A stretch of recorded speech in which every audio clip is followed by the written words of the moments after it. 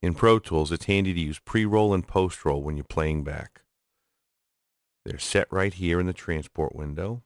So for example, if you were putting your play marker at bar 12 and you hit play, Pro Tools would play from bar 12 like this.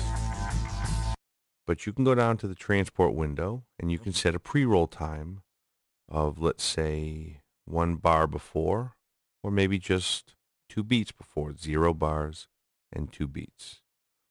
So now I have a pre-roll time of 2 beats. When I hit play, Pro Tools will start from 2 beats before wherever my play cursor is at and play like so.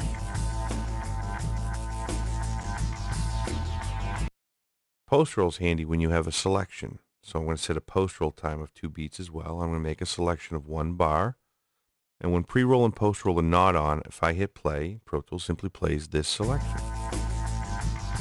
With pre-roll and post-roll engaged, Pro Tools starts 2 beats earlier, and Pro Tools will stop 2 beats after the end of the selection. That's the post-roll. That's really handy to hear a selection in the context of what's going on around it. These 2 green arrows are your pre- and post-roll markers. When pre- and post-roll are not engaged, they're hollow. When pre- and post-roll are engaged, they're green.